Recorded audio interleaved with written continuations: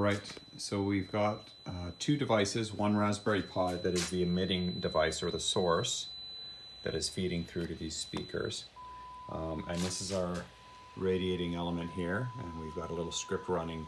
Right now it's sweeping through 4 groups of 15 seconds at 1, 2, 3, and 4 kilohertz, but we can very easily set this to effectively inject a random failure in an otherwise static frequency to test for failure modes. And ultimately what we're trying to do is have this generate a normal condition most of the time, and then some other condition that creates a material change that can be picked up by a detecting system.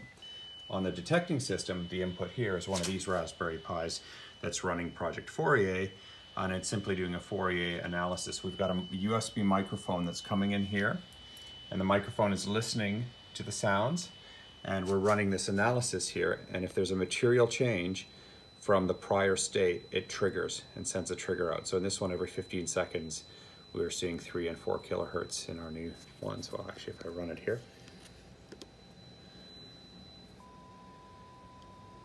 sampling that 1 kilohertz, and we should see it happen up here. There we are, 1 kilohertz. Recording, mostly 1 kilohertz in that second recording. And when it next records, it'll get a, here we are, 2 kilohertz recording. You should see it up here. Right.